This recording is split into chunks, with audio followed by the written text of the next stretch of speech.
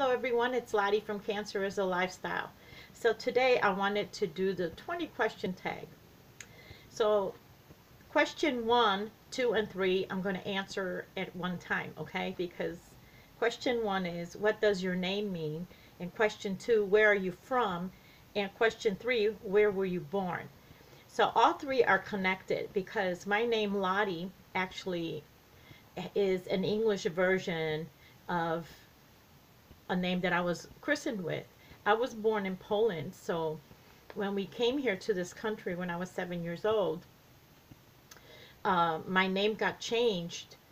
I shouldn't say changed, it got Americanized. So I was born with the name Władysława. What is that for a mouthful, right? And that's what's on my birth certificate. But when we came here at that time, now mind you, I'm going to be almost 55. I was 7, so you're talking about like almost 48 years ago. They would Americanize names of immigrants. So my parents' names got changed. I mean, not changed, but Americanized, right? And my name went from Władysława into the American version of Lottie. Now, where did they get that from? I have no idea, because I have no idea. They were calling me Lottie from the day I started school here when I was 7 years old, and that's what I've been called ever since. Now, I have run into another woman that I work with that is also Polish and is called Lottie, and her name in Polish is Władysława. So there's got to be some kind of a truth in it, right? But my name actually, Lottie, in English is another form of Charlotte. And that is, I think it means tiny and feminine. I think that's what the name means. But, and which is kind of makes me, I don't know, because of Charlotte is the feminine version of Charles, right? I don't know. But yet my father's name was Walter. I don't know. But that's how my name came to be. So I was always, when I was in school, I had this weird name, Lottie, because I didn't know any other Lottie. And I went to school with girls that were like Anne and Linda and Susan. And I wanted to be an Anne, Linda, or Susan. and I was a Lottie. So I always felt like left out. I felt weird. I didn't like my name until I became an adult. How's that? And nowadays, my name is like fits in. Everybody's got all these different names, and nobody has, nobody names their child Linda or Susan or Anne. They name them like, Diamond and Destiny and Lottie. So that's how my name came to be. So number 4, what would your parents have named you if you had been a boy? Well, that is very easy because my name in Polish, which is Władysław, is a very masculine name, and I am a junior. My father's name was Władysław, and I was a Władysława. You see? So I am actually, I probably would have been the male version of, and they would have called me Władysław instead of Władysława. So I have a very, very masculine name, and even now in Poland, my name is not, it's so old, from like the old, that, there are very hardly you will find a girl named, that has my name actually. Number 5, what is your biggest accomplishment? Well, my biggest accomplishment, and I know that everybody, I've been watching these tags and everyone, names their children and all, and of course they are a huge accomplishment. But for me, I'm going to say something different. And it doesn't mean that I don't think that my children are a great accomplishment, because they are. But for me, I'm going to have to say when I started to drive, I did not drive a car till I was 35 years old. I have always been afraid of things, and I was always afraid to drive. And I've had multiple reasons, multiple times for people to teach me for free and everything, and I would always like chicken out, and I'd be scared and petrified. And one day I just made up my mind, and I called a instructor. I went to a school, and I had an instructor that would come, and he'd take me out, And I went and I got my license, and everybody was like, they could not believe that I was driving a car. I have always been a late bloomer when it comes to certain things because I've always been afraid of things, especially if um, you know, if I had to do something on my own or by myself. I've always felt like, I don't know, like fear has held me back a lot in my life. So when I learned to drive, that was a huge accomplishment because it opened up the door of freedom. And from that point on, it's like I kind of changed and I was able to go. I traveled to other states on my own. I've done a lot of things since then. I would take the plunge. It's kind of like almost broke my little fear of things. So that's my huge accomplishment, is to that I stepped out on my own and learned to drive. And then let's see, number 6, what is your eye color? My eye color is actually hazel, but my parents were put down on my birth certificate and on all my documents that my eyes are blue. But I am actually a split between a blue and a green. And it kind of depends, and I would call it hazel. That's what everybody tells me. Your eyes are hazel. But on all my documents, my eyes say blue. But I think it depends more on what I am wearing. And I think I lean towards blue more than green. So number 7, what is your favorite candle scent? Well, I actually, we used to burn candles all the time, and we would try different kinds. But we are lovers of the Yankee Candle. And once we discovered the Yankee Candle, it's like nothing else compares. And we actually tried different ones of the Yankee Candle, and right now I think it's called Midnight Summer, I think. Something like that. It's the really dark navy blue color, but it holds the scent a lot longer, and it burns a lot longer than the other ones. So that's our favorite scent in the candle. And number 8, can you cook? Well, yeah, I can cook, but I do not consider myself a fantastic cook. I consider myself more of what I call a pantry cook. I I can put things together. I am probably better at leftovers, or like opening up your pantry and like, what can I make with this? And you know, something quick and fast. I am not a fantastic cook. Like you know, like my daughter, for instance, is a fantastic cook.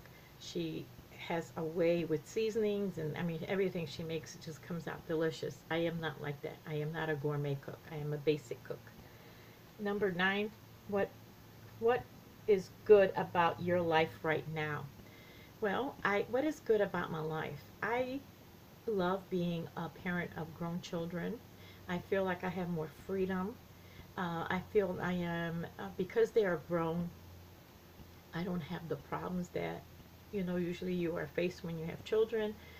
There's always some situation that you have to diffuse, or you know, or something that they're going through. And I find that also finances are much easier when the children are grown. It seems like you're no longer struggling paycheck to paycheck like you were.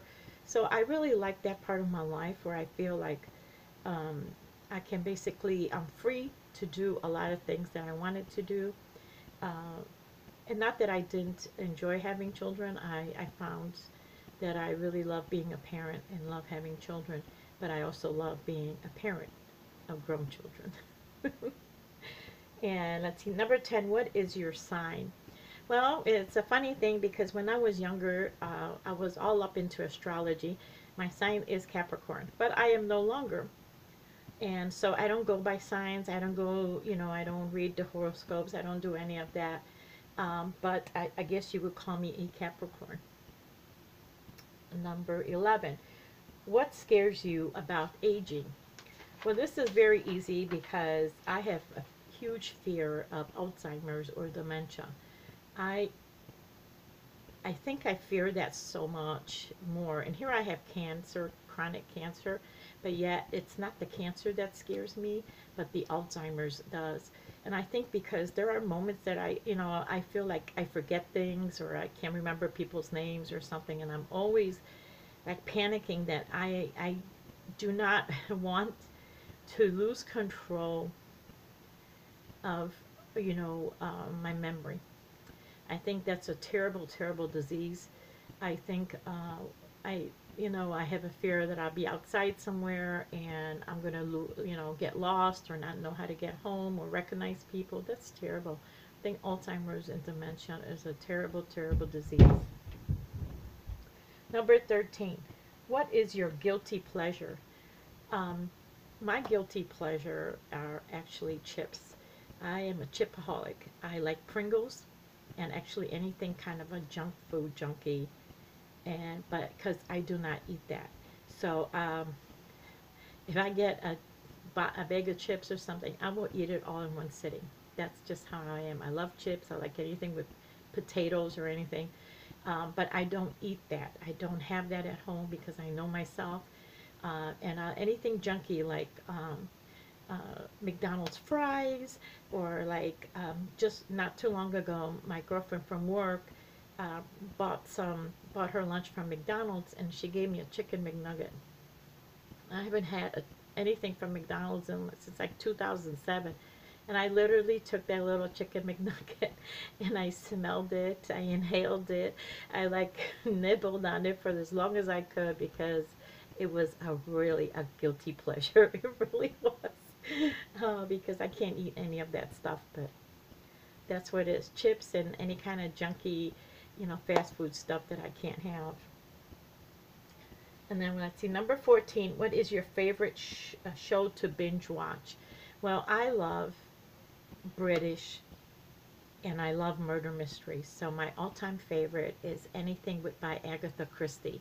So there used to be on a PBS channel over here in Chicago that they would do like a 48-hour murder mystery marathon, and I would just sit there, and I've seen each one like 100 times over, and I never grow tired of it.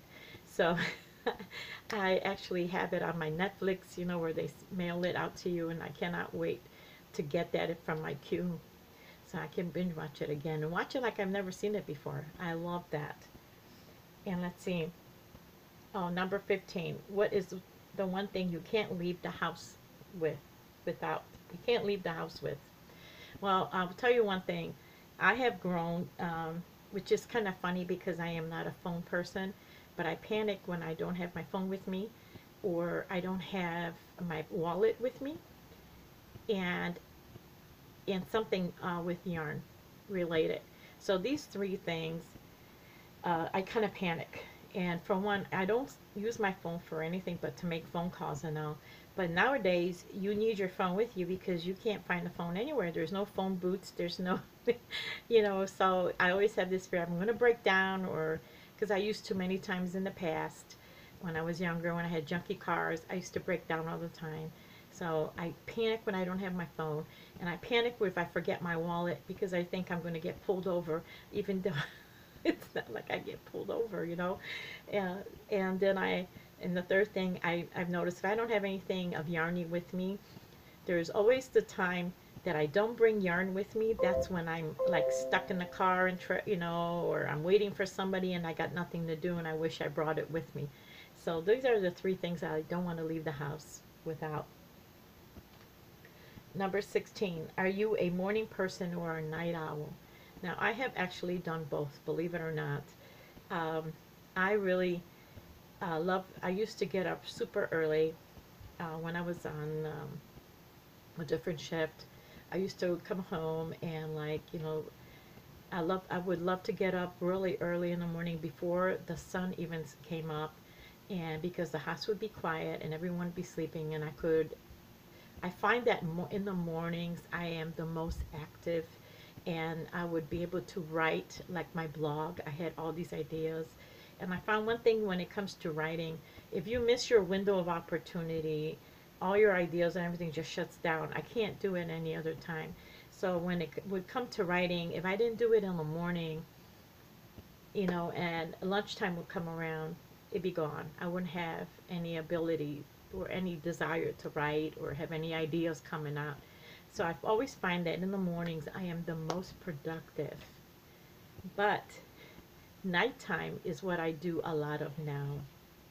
because of when I work. I actually come home, it's like 11 o'clock at night. I don't start till the afternoon. So I find that a lot of times, like on the weekends and when I'm off, I'm actually staying up. But I can't do nights as much as I used to. I stay up as late. I find that my legs swell up at night.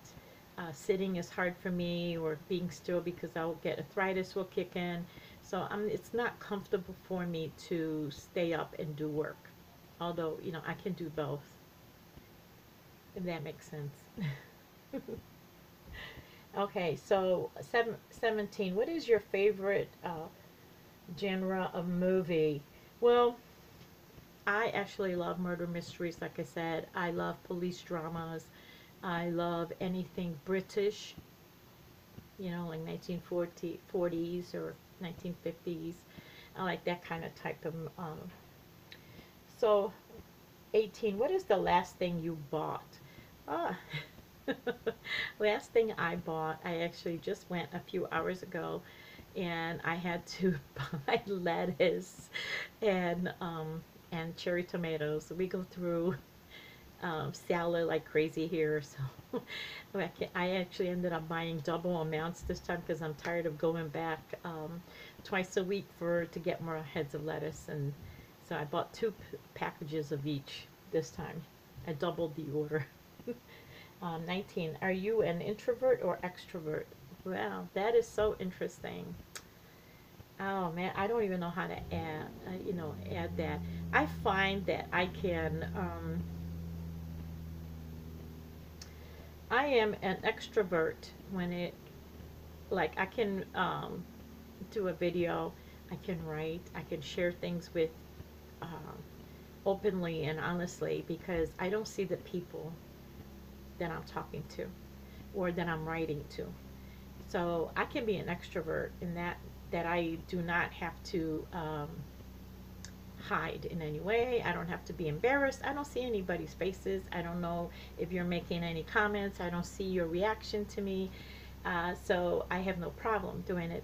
But now, when I have to meet someone um, the first time, or I'm in a crowd and I don't know anyone, it is very hard for me to mingle. It is very hard for me to kind of come up and shake people's hands and, hi, how are you? I'm Lottie. It's hard for me to do that.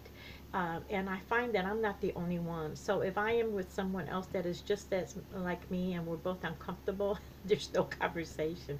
This is one reason why I don't like uh, the meet and greets, especially like in church. I don't go stay afterwards and go for coffee and have meet and greets, because I'm just not good at that. And in fact, um, I always feel inadequate. How's that? I always feel like, I'm a very ordinary and simple person. And like, I feel like, especially, and I'm a single woman, that's another thing. And a lot of places where you go, there's always couples, or there's always um, people that are more, how can I put, uh, fancier than you. And I'm not like that. I'm very down to earth, and I am very simple. I'm very, you know, I don't know how to put that. So I have a hard time when I have to face people, but it's easy for me to do this. I can sit here and talk. I can write because I don't see anyone's faces. So 20, what is your favorite book? I really thought about this one a lot. I was going to say another book entirely, but I'm not going to. I'm going to stick to my very first book, the book that changed my life. How's that? And that's the one I'm going to go by, because I actually have 3 different books I was going to mention, but I'm going to stick with the one that I believe has really changed my life for the better. So when I was going through my cancer the first time back in 2007, I was actually in the hospital in and out for at least like 4 months straight, where I had so many setbacks. And a family member, an in-law, actually brought me a book called 90 Minutes in Heaven, and by Don Piper, I believe. And it was this paperback, And I was actually very surprised that I picked it up and read it, because it's a self-help book. I never went for self-help books. I've always read fiction. I have never really read anything other than that. So when I was reading this, and it was about a book about someone who was a pastor who was in a car accident, if you're not familiar with it, and he died, and he went up to heaven for 90 minutes before they brought him back to life. But that's not what caught why I loved that book so much. It's that once they brought him back, he was basically in the hospital for like 3 years straight, where he was in the cast, and his body was all mangled, and he had to go through this ordeal of it took a long time to get him back to as normal as he will ever be. But this whole process changed him. So as I'm in the hospital myself, faced with cancer, I am reading this book, and it literally brought me to tears, because there were sections of it, even though our situations were different, but we basically are faced with the same emotions while we're going through an illness. So for instance, there was a section there where he did finally recover, and he ended up with a limp, and like going up the stairs, or like walking. He had to walk with a cane. He was a young man in his 30s. He had small children. He was unable to ever play ball with them or do a lot of the activities that other young fathers were. And there was one scene where he's faced with going up this long flight of stairs, and that he took a deep sigh, like, Lord, I don't even want to, here it's going to take me a good half hour to get up these stairs. It's going to be painful. It's going to be, and I remember many times as I'm going through my illness, there were times like that. So that book really changed my life, because ever since from that moment on, I became a lot closer. I had a real desire to have relationships with people and also with God. So it changed my life a lot. And I've gone back and read certain parts of the book again, and especially the one part where I have such a hard time accepting the fact that, like, all my weight gain that I've gained and since then, and or even in those 4 months, and like looking at myself and not recognizing who I am, that I'd resembled nobody that I remembered. I didn't know who this person was staring back at me.